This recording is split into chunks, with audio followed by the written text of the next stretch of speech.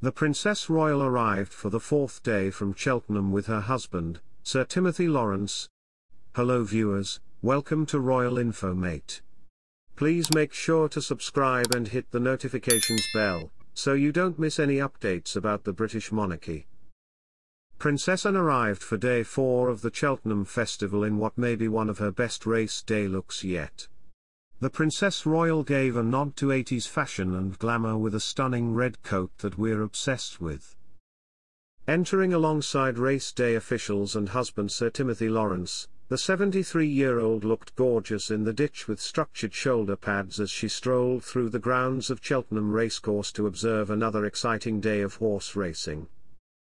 Princess Anne paired the bold look with black suede high-top boots with a mid-heel tucked under the coat.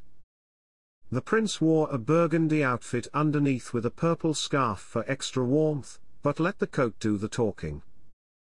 A lover of accessories, Anne also completed her look with a black faux fur hat, styled with a gold pin in the front, and her beloved checkered shoulder bag. It's no secret that King Charles' sister is a racing and equestrian enthusiast and never misses the opportunity to go to the biggest racing events on the sporting calendar. Anne's daughter, Zara Tindall, an Olympic medal-winning equestrian, almost always attended Cheltenham too, and the festival was a big family affair for Tindall, Phillips, and Anne. In fact, Zara is the racetrack's director and her brother, Peter Phillips, is the head of partner acquisitions at sports and entertainment rights agency CSM Sport and Entertainment.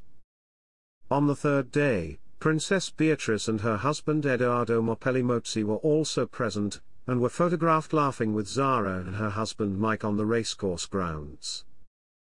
Zara and Mike, who never miss a chance to get PDA, shared a kiss while posing for photos at the event.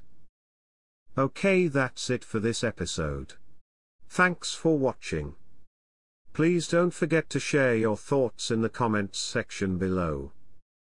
Please like, share and subscribe for more.